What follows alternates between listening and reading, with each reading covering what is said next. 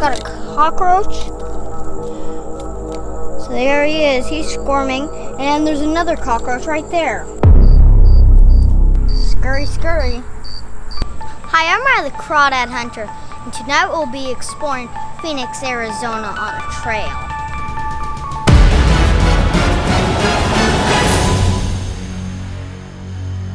So tonight we're going to be going out in these big mountain ranges over here, and what we're going to be looking for are some animals.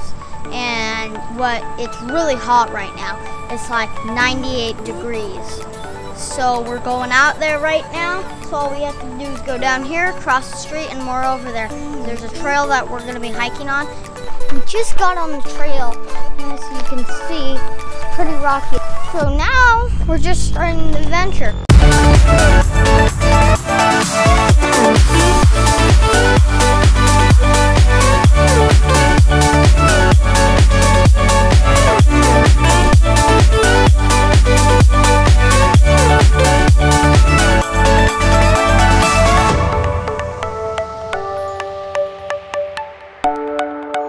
I can still hear the road. That means we're gonna get a little farther out. These creatures would be scared to be out here in this area because, like, bugs probably wouldn't mind it, but other animals like geckos, like lizards and reptiles, stuff like that would be scared to be down here because they would think it's something big trying to eat them probably. So we're gonna head up this mountain right here. We're just walking, and it's very hot. If you can see down there, it's more canyon area. So this is kind of like a big canyon down there. So it would actually be better to go down in the canyon, because if you think about it, all the animals would want to be in lower ground, because when you get up higher, it's probably going to get a bit hotter. So we just found a pretty cool cactus right here. It does have pretty sharp spines, but I don't know if I can just tap it a little bit. See this? That is where a bird pecked. This is why they have these spines right here. So to protect anything that's trying to get in, to get water, because these things are filled with water. Jeez, I have to be careful. This supplies water for all the animals out here. All these things basically is just a big plant full of water. There's actually a type of cactus that you can eat. I did do that before, and I got spikes in my fingers and my tongue. Very uncomfortable. Aren't those the fat, aggressive spiders a lot that tried to attack me? Oh, that's wild boar poo. It's rounded, and it looks very weird, not like coyote poop or mountain lion poop. And there's not really anything that would actually take that big of a poop out here. Definitely not a dog. So it's wild boar. So we definitely know that a wild boar was through here.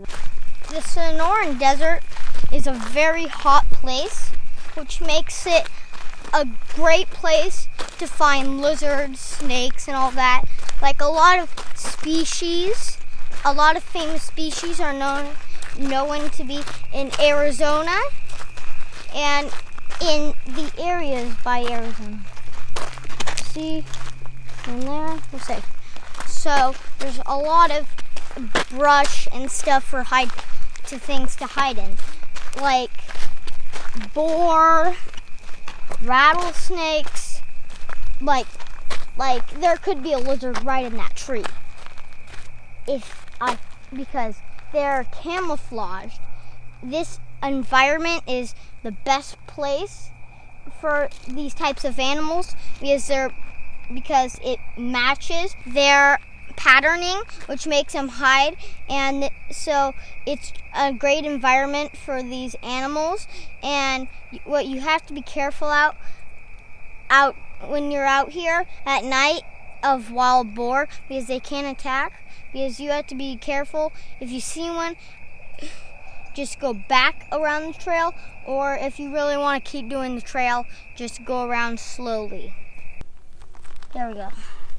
So that's a pretty, oh, whoa. I saw that stuff shoot out. Oh gosh, now I can smell it. We just got a stink bug. This is actually the biggest stink bug I've ever seen. Pretty big. So there he is. Let him go. We found one of the, like, this is incredible. We found super rare creature, a wild boar. Right up in there. We want to stay back because they're pretty aggressive. Because I think we should back up a bit more. Some people have been attacked by wild boar and they've had bad injuries. So we want to give a respectful distance to these animals. So we might want to stay on this side of the trail if we're going to keep going to the trail. I don't feel comfortable right now because it's more on this side. I just got back from my trip and we figured out that the animals that we were seeing are actually called a javelina. They're a type of peccary, and their foods are termites, maybe some other bugs like that, and grubs, and one of their favorites is prickly pear, which is a type of cactus that grows, and it's red if you ever see it, and it is on top of the cactus, and they just eat those. And if you see how our teeth are in line, because they have big canines, and every time they close their mouth, the teeth sharpen. Every time they close their mouth. And if you look on the ground here, so here's what a deer track would be like.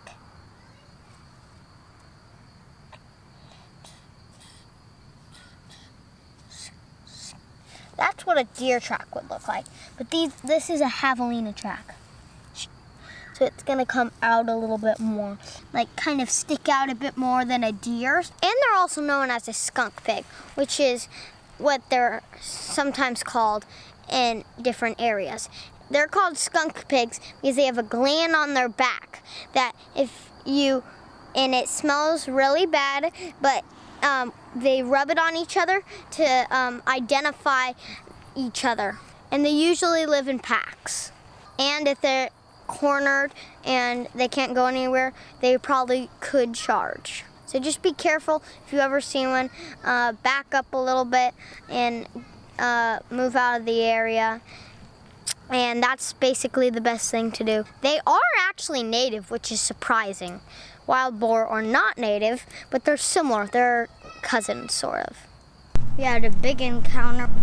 It was very, very scary because they can be aggressive, but it was pretty cool getting to see an animal like that. So yeah, it's just very rare to see one of those animals. I'm Ryder the Crawdad Hunter, and I'll go outside and explore the wilderness.